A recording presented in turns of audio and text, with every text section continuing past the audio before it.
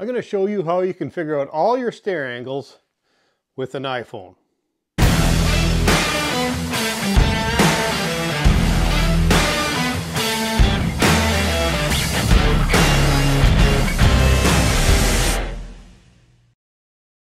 So normally what I do in order to get the angle marked correctly is I just lay the railing on the stairs.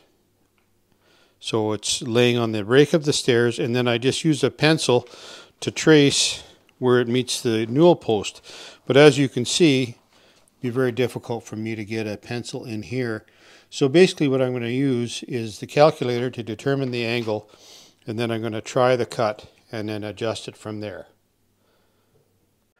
Quite simply, every set of stairs is a right angle triangle.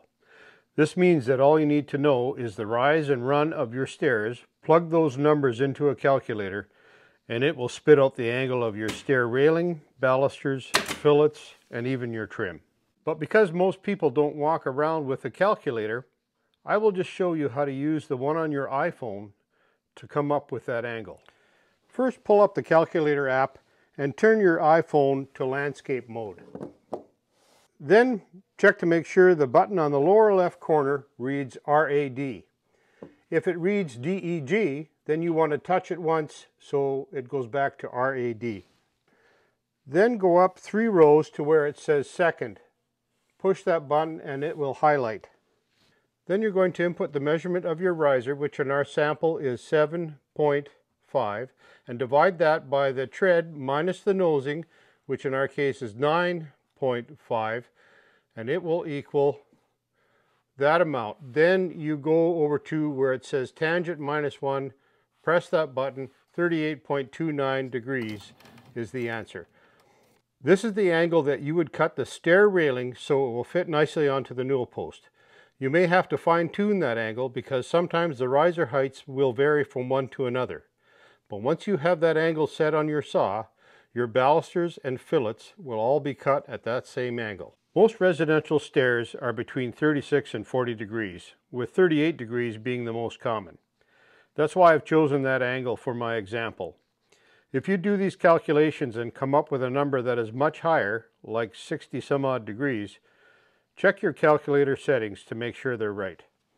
Let's do a quick review on the calculator process. Turn the iPhone to landscape mode. Make sure RAD is on the lower left corner. Make sure second is highlighted. Then enter the riser height. Divide that by the tread width less the nosing. Press tangent minus 1 and you'll get your stair angle. Now we'll practice that calculation using a couple of typical tread and riser combinations and see what kind of angle we come up with.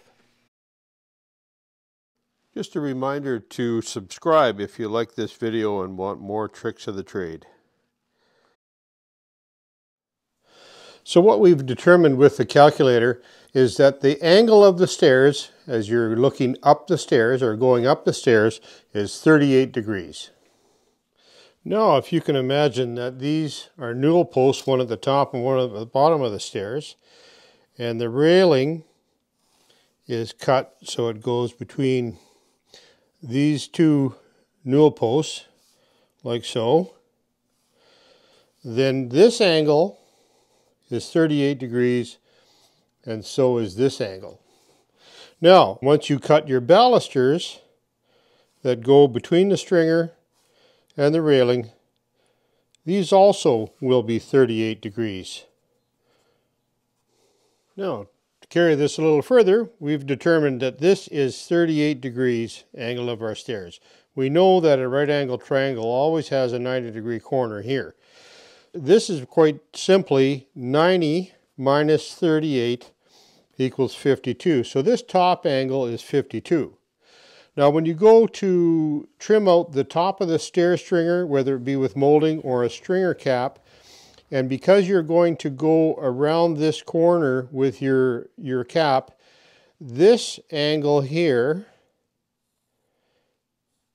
is 52 degrees, and that's because this angle here is 38. Subsequently, these two pieces of trim will be 26 degrees each. At the top of the stairs, we are at 38 degrees, and subsequently, these pieces of trim will be 19 each. And I hope that makes some sense to you, but if you actually do it in practice, you'll find out that it's bang on. All right, so I hope you found that video helpful. Just to go over the main points, every set of stairs is a right angle triangle. Once you figure out the stair angle with a calculator, then you know that that angle will work for your railing, your balusters, your fillets, and then by using the numbers that we plugged into the right angle triangle, then you can cut your trim at the appropriate angle. If you have any questions on this video, leave them in the comments section and I will be sure and answer them. Thanks for watching. I hope that was simple enough. There are other ways to figure out your stair angles, but I've chosen the simplest one to avoid mass confusion.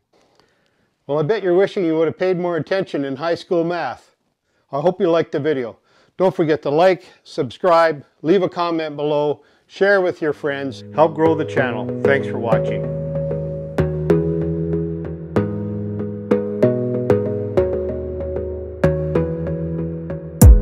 You gotta focus on your faith, on your dreams, on your mind, on your health, yeah. You gotta work, never tell, keep your head down, find what you love and excel, yeah.